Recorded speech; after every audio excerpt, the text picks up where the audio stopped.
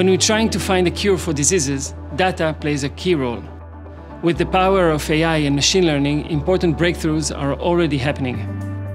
ARC is the innovation center at Sheba Medical Center. We are actually a global ecosystem with a mission to change how we are delivering healthcare by 2030 to bring a meaningful impact on global health. One of our latest initiatives is a very challenging one. We are trying to find a better treatment and outcome for ovarian cancer patients. Ovarian cancer is the deadliest gynecological malignancy. We don't have early detection method for it, and we diagnose it very late stages, and we have very low life expectancy for it, unfortunately. And this all results in the fact that we don't have a lot of data to work with when we're trying to build solutions for the disease.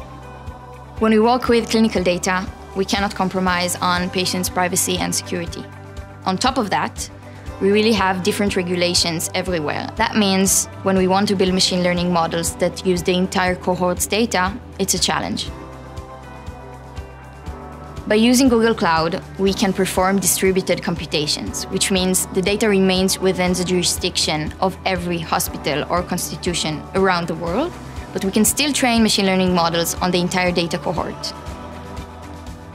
Everyone's building AI tools right now, but the real challenge as we see it is building tools that can be integrated seamlessly into the day-to-day work of the clinicians. And this is why we're building tools with clinicians for clinicians. And they help them visualize the data to understand patient status in real time, and also recommend them about the best treatment to choose right now, whether it be surgery, chemotherapy, or even risk assessments. Data and AI can not only improve treatment, but they can literally save lives.